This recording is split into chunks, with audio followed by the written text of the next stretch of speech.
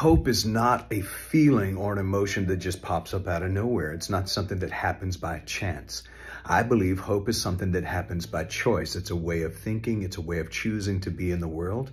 As we said on Sunday, you can set goals, right? You set those goals. You look for the pathways, and if you can't see them, you create them. And then third, you use the willpower that you have, the motivational energy that you have to carry out that goal. So set the intention. Give it your attention. Call forth what you want from your life. Decide to live a life of hope. In a world full of chaos, in a world full of discouragement and hate and division, you get to decide how you're going to think about this life that you're living. So remember, hope is not an emotion. It's not a feeling. It's a way of thinking.